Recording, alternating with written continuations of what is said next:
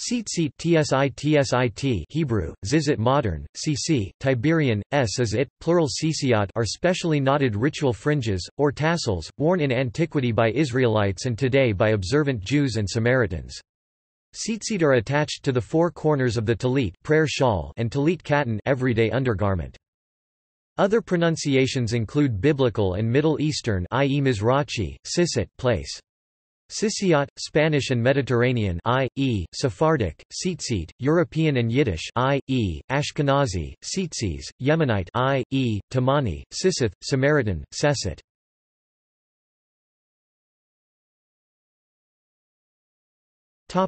Etymology.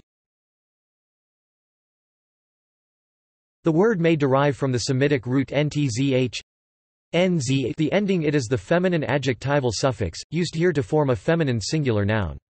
Ntzh comes from the root word for flower, and originally meant a tassel or lock, as in the book of Ezekiel where Ezekiel is picked up by an angel and carried by a lock Hebrew tzitzit of hair.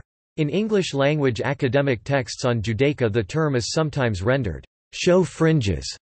In the Hebrew Bible the use is singular, but the feminine plural tzitziot is found in later texts. The Septuagint translation is tassels, Greek plural crispeta, from crispedon singular. A popular etymological interpretation of tzitzit is that which derives the word from Akkadian clothing vocabulary, either sisiktu, a thread, edge, loom, or sisatu, a floral ornamentation. This hypothesis is supported by the fact that the custom of making fringes from extending the threads of embroidery was common in the ancient Near East as the means of strengthening the fabric. The further analyses of the antique iconography suggest that apart from this pragmatic purpose the tassels could also decorate the cloth and as such be a marker of the social status. The more elaborate and elegant the fringes, the higher the position of the owner. In addition to this and given the unique nature of each of the tassels it could also be used as a personal signet for sealing documents. This data has led the scholars to assume that the practice itself is of very ancient origins and was only secondarily incorporated into the Hebrew Bible where it was invested with new religious meaning.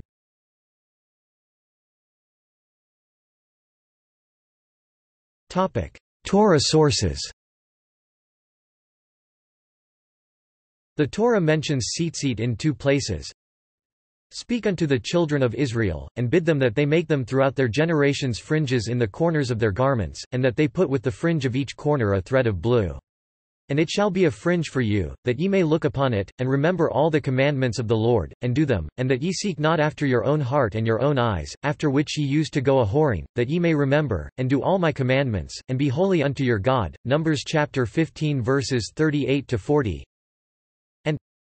Thou shalt make thee twisted cords upon the four corners of thy covering, wherewith thou coverest thyself. Deuteronomy chapter 22 verse 12. However, there is an important difference between the two. While Numbers chapter 15 verses 37–41 uses the tzitzit, the passage in Deuteronomy chapter 22 verse 12 employs the plural form of gadil, which is an Akkadian loanword for a cord or string. The reason for this lexical change is open to speculations, yet, the scholars are inclined to assume that in the times when the Book of Deuteronomy was composed, the meaning of the tzitzit of Num. 1537 had been lost and the Gedolim is a dynamic translation of an unusual term. What is more, the biblical sources are rather ambiguous. Since the word kanaf can mean a corner or a border, the specific place of the attachment of the fringes remains unsure. Their exact number is also not specified. Obviously, there is no mention of talit, which is a later rabbinic invention developed probably with convenience in mind. Lastly, the passage lacks any instructions on the binding of the fringes, save for the obligation to include a cord of blue ptil chilet. Somewhat contrary to the technical laconicism of the sources, the primary mnemonic purpose of the mitzvah is expressed clearly. It is supposed to remind about the proper performance of all the other commandments and thus to prevent from engaging in idolatry. In sum, the biblical sources are very scarce, what leads to conclusion that the mitzvah tzitzit was to a great extent Torah Shebal Peh, passed down from Moshe Rabbeinu, from what he was taught by Gd, up on the mountain.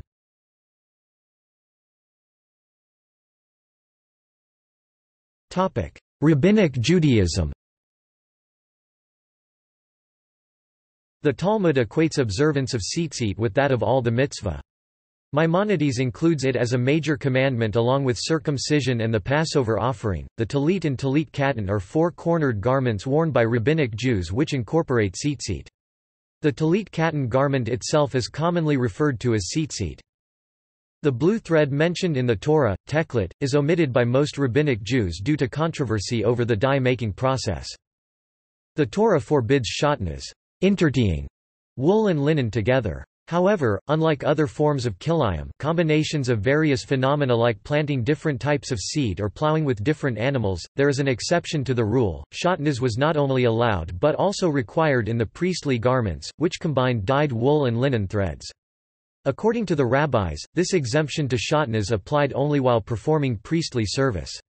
Rabbinic Judaism, but not Karaite Judaism or Samaritanism, makes a further exemption to this law for tzitzit, based on the Torah's juxtaposition of the laws for shatnez and tzitzit in Deuteronomy chapter 22 verses 11–12. Thus, according to Rabbinic Judaism, both laymen and priests were supposed to wear mixtures of wool and linen all the time. From this perspective, the shatnez of the layman reflects that of the priest. In practice, the rabbinic sages permitted using wool and linen strings in tandem only when what they hold to be genuine tekhelet is available.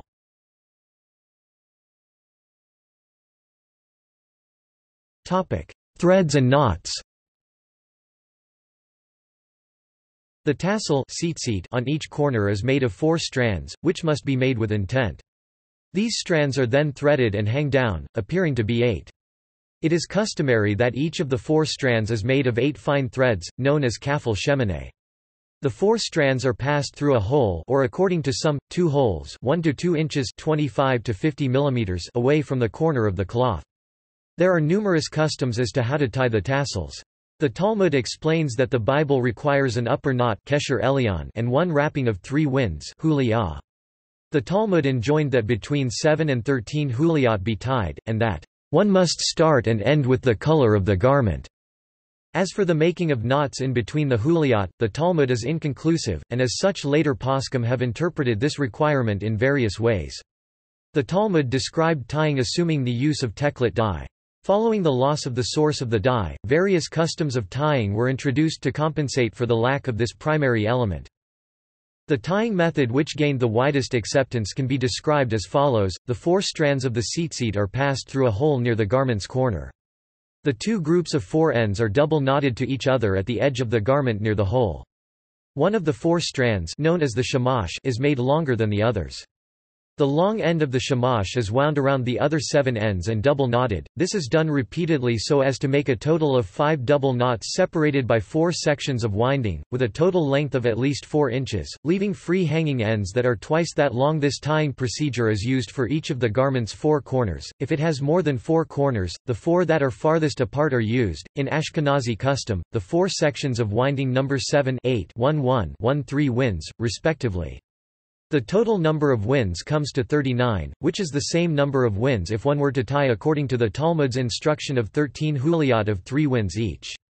Furthermore, the number 39 is found to be significant in that it is the gematria numerical equivalent of the words, "The Lord is one."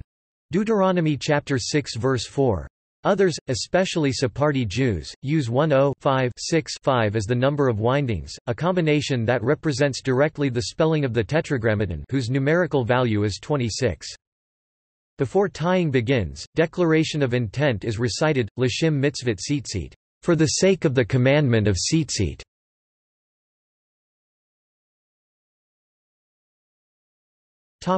Interpretations.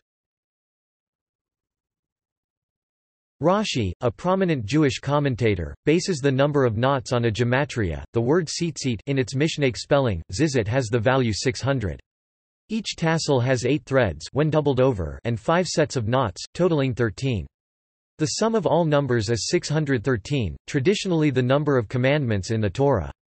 This reflects the concept that donning a garment with tzitzit reminds its wearer of all Torah commandments, as specified in Numbers chapter 15 verse 39. Rashi knots are worn by the majority of Ashkenazic Eastern European Jews. Nachmanides disagrees with Rashi, pointing out that the biblical spelling of the word tzitzit has the gematria of 590 rather than 600, which upends Rashi's proposed gematria. He points out that in the biblical quote, "You shall see it and remember them," the singular form, it, can refer only to the thread of Tekhelet. The Tekhelet strand serves this purpose, explains the Talmud, for the blue color of Tekhelet resembles the ocean, which in turn resembles the sky, which in turn is said to resemble God's holy throne, thus reminding all of the divine mission to fulfill his commandments. Nachmanides knots are worn by the majority of Sephardic Jews and Timani Jews. Modern biblical scholar Jacob Milgram notes that in ancient Middle Eastern societies, the corner of the garment was often elaborately decorated to ma-ke, an important social statement, functioning as an symbolic extension of the owner himself. He also notes that the Torah requires Tekhelet, normally a royal and priestly color, to be used by all Jews. The tzitzit are the epitome of the democratic thrust within Judaism, which equalizes not by leveling but by elevating. All of Israel is enjoined to become a nation of priests. Tzitzit is not restricted to Israel's leaders, be they kings, rabbis or scholars. It is the uniform of all Israel.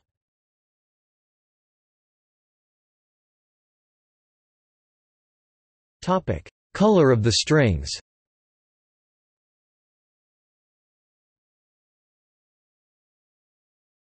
Tekhelet. Tekhelet is a color dye which the Hebrew Bible commands the Jews to use for 1, 2, or 4 of the 8 half-strings hanging down as interpreted in Rabbinic Judaism, or a number of cords ranging from 1 up to the same amount of threads as the non-Tekhelet threads, according to opinions in Karaite Judaism. At some point following the destruction of the Second Temple, the knowledge and tradition about the correct method of the dye was lost for Rabbinic Judaism in Israel, and since then, most Rabbinic diaspora Jews and Israeli Jews as well have worn plain white tzitzit without any dyes. Tekhelet, which appears 48 times in the Tanakh, translated by the Septuagint as Iakinthinos Greek, Hyakinthinos blue, is a specific blue-violet dye produced, according to the rabbis, from a creature referred to as a hilazon, other blue dyes being unacceptable. Some explain the black stripes found on many traditional prayer shawls as representing the loss of this dye. While there is no prohibition on wearing blue dye from another source, the rabbis maintain that other kinds of tekhelet do not fulfill the mitzvah of tekhelet, and thus all the strings have been traditionally kept undyed, i.e., white, for many centuries. In recent times, with the debated rediscovery of the hilazon in the Murex trunculus mollusk, some have noted that one cannot fulfill the mitzvah of tzitzit without the tekhelet strand. This position, however, has been strongly disputed. When tekhelet is used, there are varying opinions in rabbinic literature as to how many of the strands are to be dyed: 1 of 8 Rambam, 2 of 8 Ravid, 4 of 8 Tosafot. While the white threads are to be made of the material of the garment, rabbinic law instructs that the tekhelet dyed thread must be made of wool. According to several rabbinic sages, blue is the color of God's glory. Staring at this color aids in meditation, bringing us a glimpse of the pavement of sapphire, like the very sky for purity, which is a likeness of the throne of God. Many items in the Mishkan, the portable sanctuary in the wilderness, such as the menorah, many of the vessels, and the Ark of the Covenant, were covered with a blue-violet cloth when transported from place to place.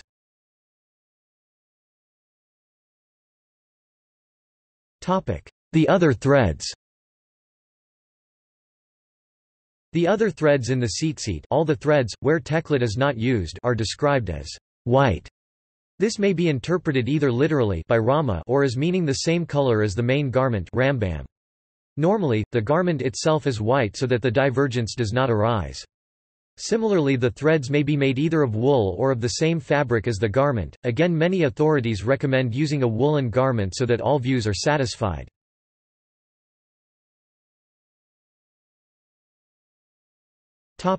Karaite tzitzit.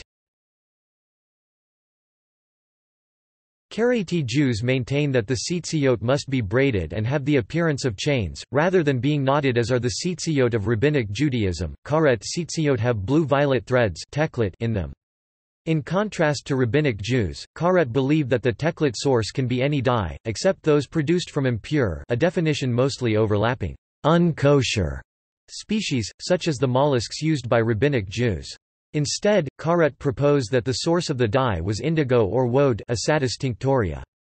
Karaite also consider synthetic blue or blue-violet to be acceptable for tekhelet. Contrary to some claims, Karaite do not hang tzitzit on their walls.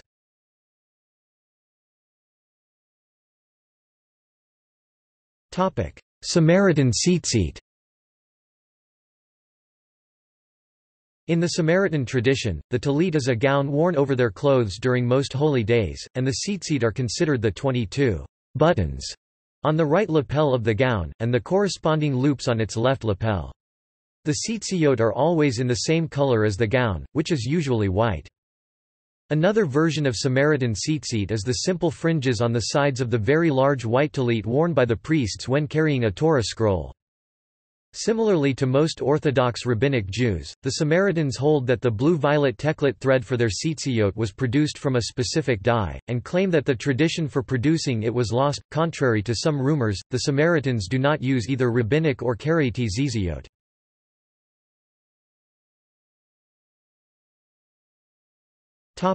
In archaeology and secular scholarship. According to the modern documentary hypothesis, the reference to tzitzit in Numbers comes from the priestly code, while that from Deuteronomy comes from the Deuteronomic code. They are believed to date to around the late 8th century BCE and late 7th century BCE, respectively, some time after the practice became part of regular ritual. The custom, however, clearly predates these codes, and was not limited to Israel.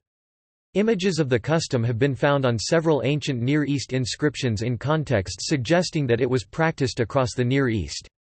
Some scholars believe that the practice among ancients originated due to the wearing of animal skins, which have legs at each corner, and that later fabrics symbolized the presence of such legs, first by the use of amulets, and later by tzitzit.